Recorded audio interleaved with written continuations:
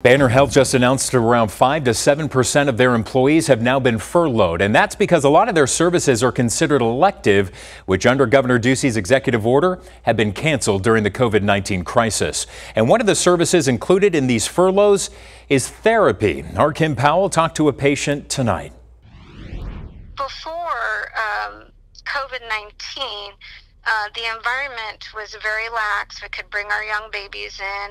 We could seek treatment with our babies in the room. A patient at Banner Health seeking treatment 3 days a week at a group therapy session for postpartum depression says things changed rather quickly once the hospital started focusing on coronavirus and stopping the spread.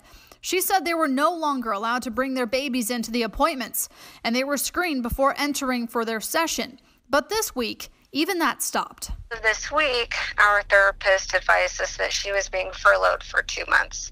So it's her understanding that she was advised that she will still have employment once this is done, but she did not seem hopeful that that would actually be a reality. Banner Health said their employees whose workloads have decreased will be temporarily out of work. That equals to about 5 to 7% of their staff, and now their patients have to find an alternative. Going to another building or just trying to find a referral when you already have a rapport with an employee that you're comfortable with is kind of, to me, why try? Banner says that some employees were able to be redeployed to assist with the COVID-19 cases, while more than 300 chose to voluntarily stay home for a month.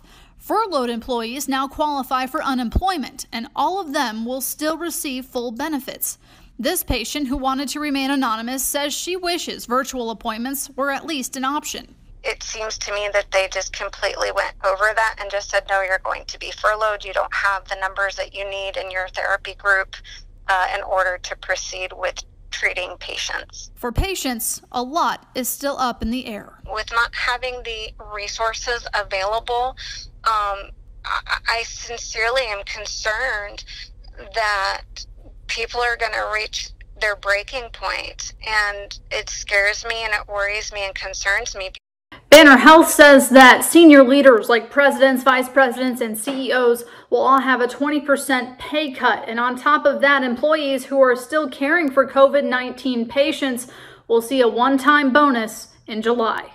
Kim Powell for Arizona's Family.